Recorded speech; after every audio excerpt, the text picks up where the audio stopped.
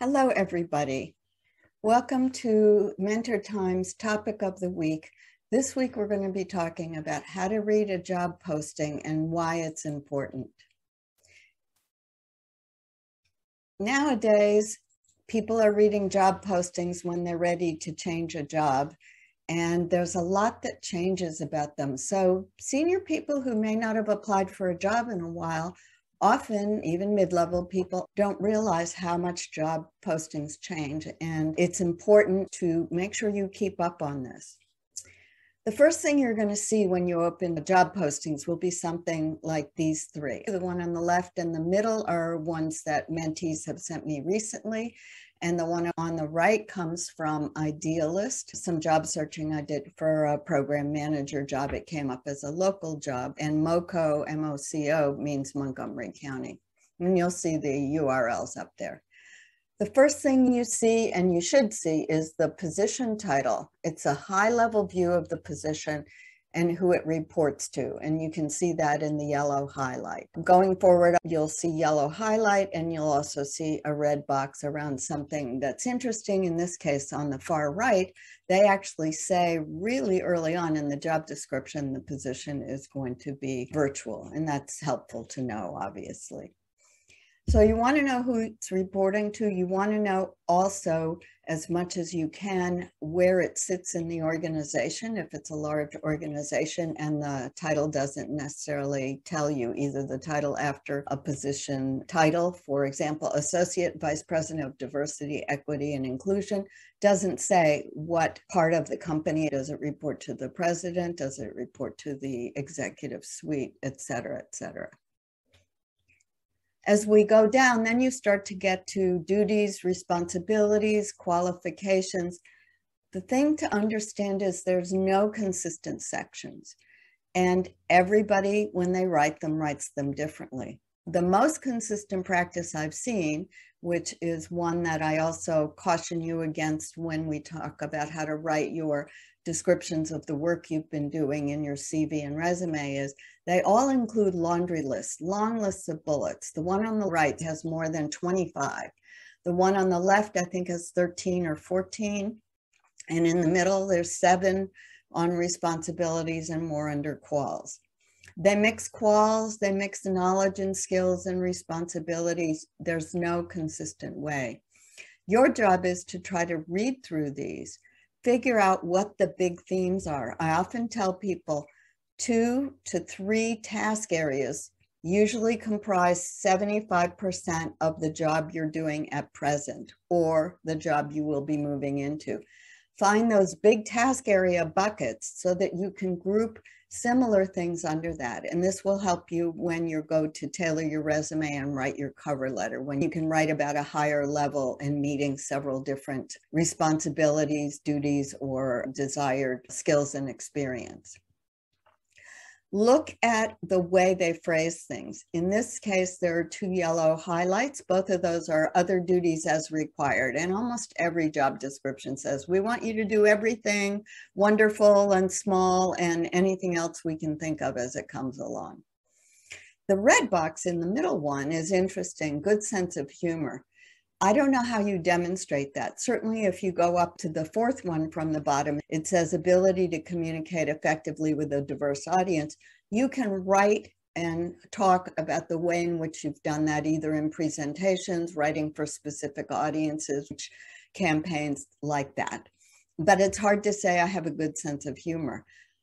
My husband's sense of humor and mine are totally opposite. So I don't know what you would say to this, but it can demonstrate culture. And so reading a job posting also helps you understand job culture, the culture of the organization. This might tell you that it's full of young people who want to have fun. Works well under pressure, or committed or fast-paced could mean long hours. Young and energetic and multitasker might say young again. It's not certain that these things relate, but just watch for things that are unusual job requirements.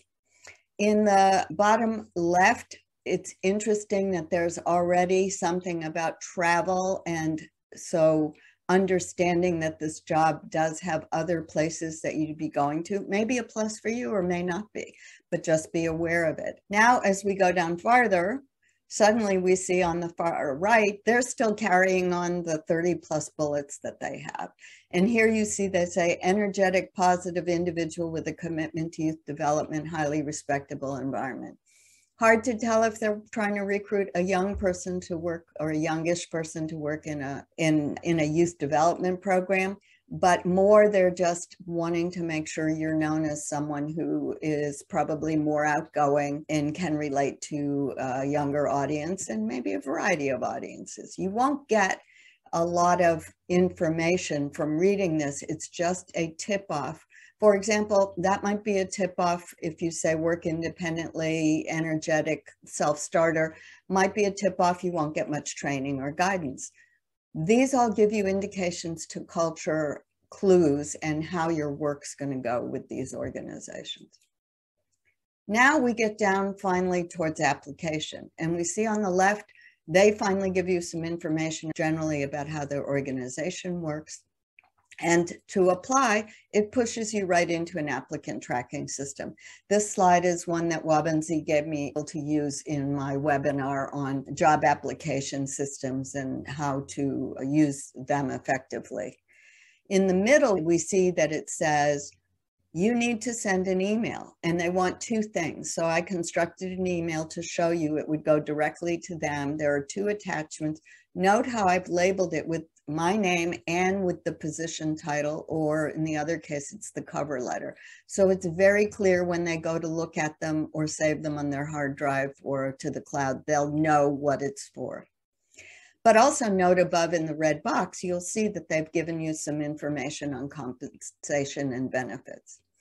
And on the far right, they ask you to send an email. Oh, great, I get to send a cover letter and resume directly.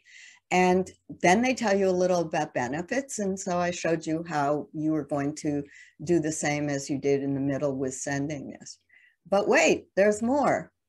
If we go to the far right first, suddenly we see as we've scrolled down, oh, now they want me to fill in some text boxes, which usually is an indication of it going into a database, which is the applicant tracking system. And that's what the apply button looks like it's going to. So let's go back to the left now and take a note of these colors because you're going to see them again. This is applying for the Associate Vice President of Diversity, Equity, and Inclusion.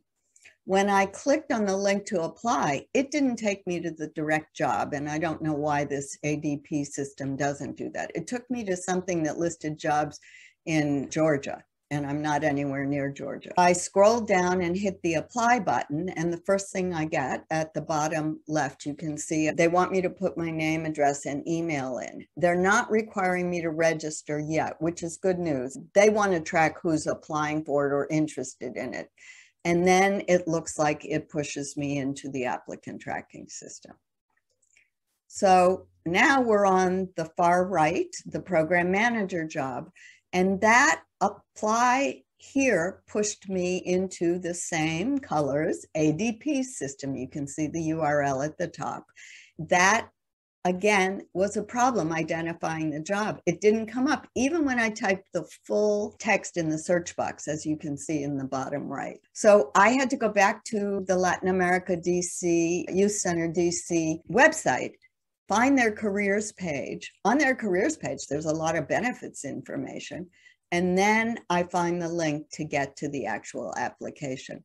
But unusual to most job postings is what's in the middle box at the bottom where it says, if you need more information, please contact us here. And it gives an actual email and the name of the department that you could write to for more information. So that's great news. So now that we've covered all of this, let's go over again. Why is reading a job posting so important and how does it help you? Well, it helps you tailor your cover letter, not just your resume. It also helps you research the present job holder or someone who's had it in the past. And you can sometimes determine if this is a totally new position, especially if they haven't said it. It helps you research the company, what's said in the job posting and what's not, because when you look at the job posting and read it, and then go to the company's website and reviews that are different places on Glassdoor and Indeed, for example, you will find more information about the culture, the way in which the company works, how big is it, are the reviews consistent with what's generally being put out there about the company. And it helps you prepare and deliver in an interview to understand completely in what they've shared with you in the job posting, how the job's going to work, where it fits in, and what some of the key things they're looking for that you bring are, which again, you tailor in your resume and specify in your cover letter the achievements you have relative to those.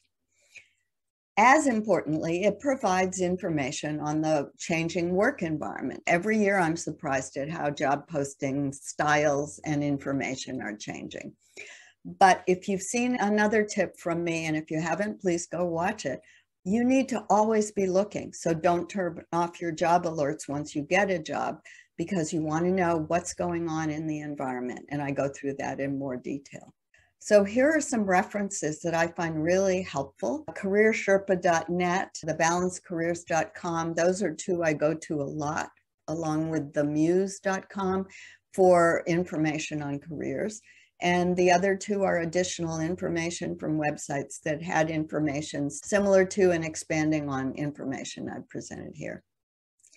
As always, thanks for being interested in MentorTime's topic of the weeks and our other topics and tips. Happy to connect with you on LinkedIn. Please seek me out and tell me you watched one of my webinars. And let me know if you have topics you want to hear more about, or if you need more information on this topic or anything else. Thank you very much, and goodbye.